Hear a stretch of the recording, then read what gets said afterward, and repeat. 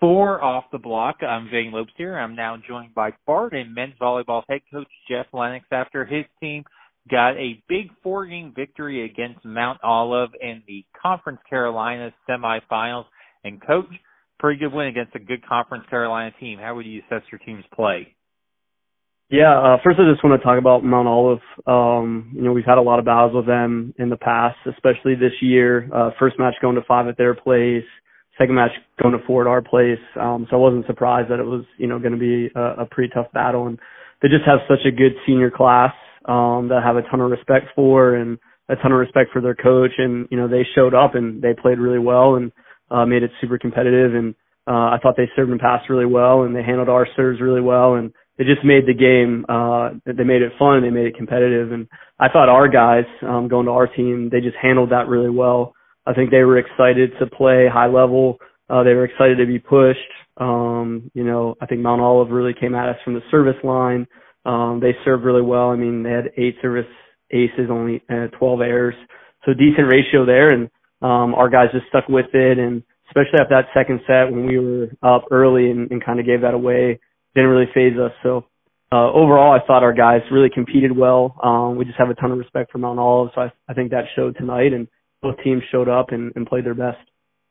Yeah, and Coach, throughout the season, you guys have been able to hit a really high offensive rate, and especially impressive since you have a new setter this year compared to last year. Can you just talk a little bit about Oscar's plays this season and what he's meant to you guys? Yeah, Oscar, first of all, is just such a good guy. Listens really well, works really hard, just wants the team to do well. Just puts the team on his back and just asks whatever needs to be done to be successful and never complains. Him and I have a great relationship and, whatever we want to accomplish, in the offense, he's all for. So listens to the guys really well, takes feedback, takes criticism. And as a setter, I think that's super important. And Oscar does all those things well.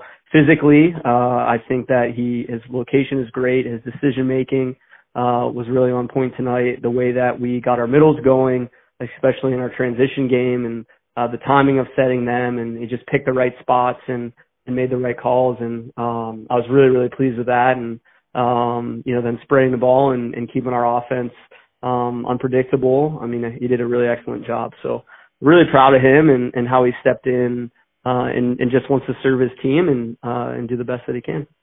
Yeah, and I'm sure it also helps when he's saying some really good pin hitters that they have this year. Yeah, even tonight it showed Agalos struggled a little bit, 15 kills, 8 errors. But, Alexa and Voss really stepped up like they have all year, hit really efficient numbers and really picked up Agalos. And Oscar was able to see that. We still used Agalos a good bit, but, using our middles, using the BIC a little bit more, he was able to notice those things. And our pin hitters are great, and Oscar uses them very effectively and at the right time. All right. Now, Coach, I want to ask you about the upcoming championship match tomorrow against King. But before you, I want to ask you, kind of looking back at the season, I got to see you in person at the start of the season in Nashville at the Grow the Game Challenge. How has your team changed and improved since 4 months ago? Yeah, that's a really good question. We were thinking about this the other day and just kind of seeing our growth. And what we just talked about, it has a lot to do with Oscar. We were trying to figure out how fast we could play, how consistent we could play that fast, how well we were going to do with the BIC, how much of our offense was that going to be. These things we had no idea in the beginning of the season, and being able to play great competition at the Grow the Game Challenge, playing Hawaii, playing Lindenwood. That was a great experience for us. And then the following week we went to BYU. So just having those matches and that opportunity to see good competition and figure out, okay, what is the relationship between Oscar and our pins? How do we want to use them? How fast do we want to play the situational volleyball with him? And, that was something that we were, I thought, good with, but not great. And as the season's progressed, that's really where we improved. And he's really on the same page with our pins. We're still have a little bit of growth with our middles, which is great. Tonight was an awesome way to prove that, that they can be very effective and efficient. But yeah, that's the biggest thing I would say, just Oscar and getting used to our offense, getting used to the guys. We've grown a ton since the last time you saw us. Right. Now, looking at the championship match tomorrow night, you're playing King. Obviously, you played them a few weeks ago, lost to them. What's the biggest adjustment you're going to have to make from that late season loss to them to tomorrow? Yeah, they're a really good team. They've always had been. And just like I was saying with Mahalo, we have so much respect for their guys. It's another big senior group of starters, and their coach, Ryan Boer, just a ton of respect for. So, we're going to need to play our best, absolutely, especially in their gym. Some adjustments we need to get used to is just the gym in general. Being here, we practiced Thursday night and playing tonight. That was really helpful. Just the spacing of it, the depth is a little different than most gyms, and the height of the ceiling and the lighting and stuff is a little different. So I think our guys feel a lot more comfortable. We need to do a much better job at attacking against their block. They're a great blocking team. They have two guys at the service line, Nick Croker and Jeff Sprayberry. They can really get going and keep you out of system. And then that allows their block to be even better. So we need to do a really good job at receive and serve, first ball side out on those two guys, adjust well on our high balls in their block. And then we gotta battle it out. I think it's going to be a battle. It's two great teams that deserve to be in that match. And I know that they're going to play well, and I know our guys are going to show up and play well, and may the best team win.